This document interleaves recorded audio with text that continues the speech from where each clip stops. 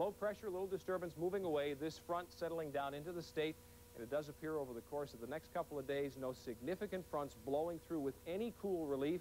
We keep the humidity, we keep the temps a little above normal.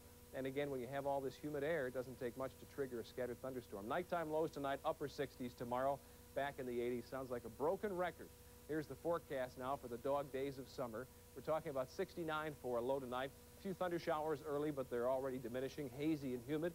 Then for the day tomorrow, we start off at 8 a.m. in the low 70s, wind our way to a high of 86. Sun and clouds mixed, and again, the chance for some boomers. Next couple of days, kind of the same tune here. Thursday, Friday, Saturday, Sunday, all highs in the upper 80s to near 90 each day, and the chance for some scattered storms throughout the end of the week and the weekend. So, again, just like today, you can't say those days are going to be washed out, but there is the chance for a storm. Got to roll with it. Yeah. All right. Thanks, Jeff. We're good sports. Thanks, Jeff. Well, Emery King is in the newsroom right now with a preview of the Night Beat. Emery? It's not what you say, but how you say it. Your body language might say what you really mean, even when your words don't.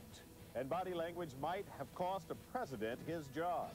And that one little gesture, you know, looking at his watch, was devastating, because it said to anybody, the camera happened to catch it, this guy is eager to get out of here. New at 11, what does your body language say about you, and how can you make it work for you? You'll see tonight on the Night Beat. And that's the Newsbeat at 6. Thanks for watching. Right now for Dan and Chuck and Van Earl and the entire Newsbeat team, I'm Ruth Spencer. Good night. Cool.